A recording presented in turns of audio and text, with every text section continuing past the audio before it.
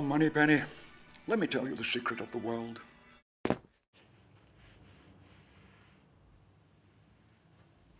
Actually, I'm Miss Moneypenny's daughter. How is your dear mother? After you left the service, she became a field operative.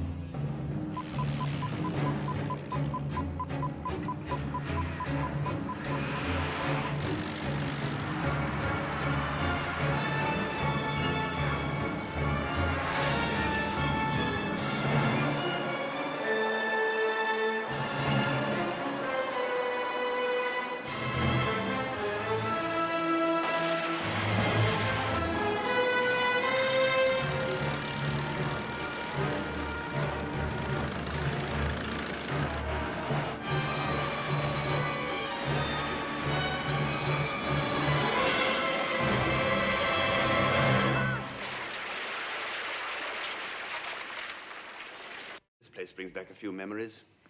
Yes, Mother told me some of them. 007, at last. I think you know Frederick Gray, Minister of Defense.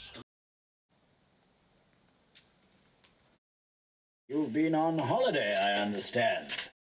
Relaxing, I hope. Oh, hardly relaxing, but most satisfying.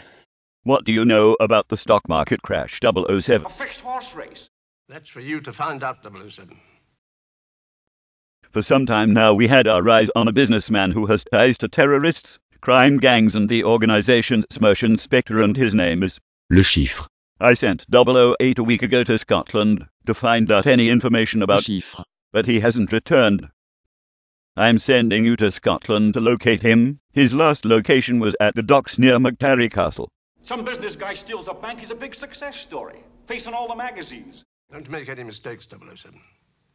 The situation is critical. To say a good spy is a pure spy, inside and out. Well, really, I'm not too busy at the moment, sir. Oh, thank you, 007.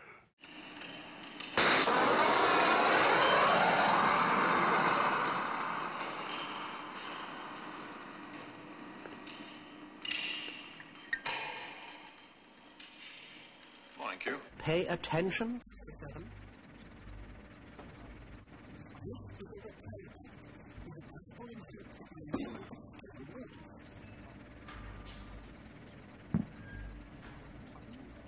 Of course, there are still some kinks to be worked out. This way, please. We are busy this morning.